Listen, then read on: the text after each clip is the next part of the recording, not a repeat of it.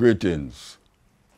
You ever notice how Caribbean people love call themselves West Indians or nationalize themselves depending on which island them come from? Them either be Jamaican, Trinidadian, etc., etc. We must connect to our ancestral land.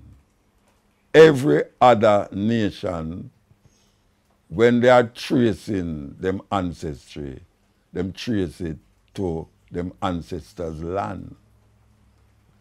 Anytime we talk about ourselves, we stop at West Indian. Christopher Columbus thought that he was in India. And because he was traveling west, it was said to be the west of India. The West Indies is not an original name for the people them who were enslaved in this part of the earth. You can be a Jamaican and an African at the same time, but most of us don't want to say we are African because them beat that out away. Centuries of beating, 500 years of slavery and colonialism. Them take out the African out away and implant it with the little island them, these farmer slave plantation islands. And then, for a wider case, them say we are Caribbean people, exempting the African in us, because a whole heap will say, I never born in Africa, so I don't know African. You don't have to born in Africa to be African. If a cow born in a pig pen, it don't make him a pig. It means a cow, him go move same way. African people is the only people who run up and down the place and say, me no African, me a West Indian. Yet still you have the Chinese man who never go to China yet, never. And you call him a Chinese. Oh, you know him is a Chinese, and him never go to China yet.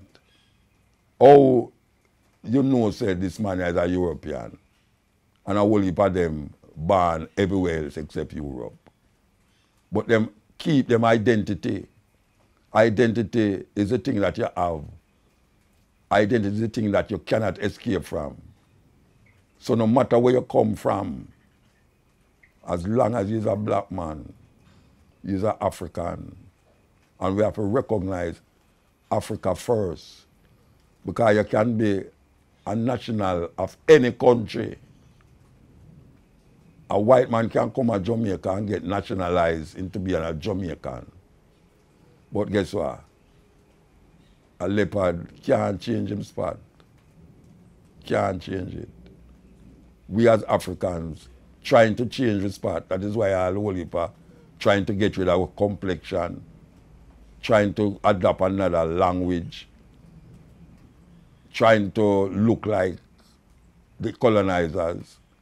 But something innately, our DNA save us. And we don't recognize our DNA. We as African people first. Anything else come because we get domiciled in the place that we find ourselves in. But we must stop disrespecting our ancestors, because our ancestors came here not by free will, but by force. And it is the desire of many of us to find that connection that is implanted in our DNA, to recognize how important it is to identify with the land of our ancestors, Africa, Irie.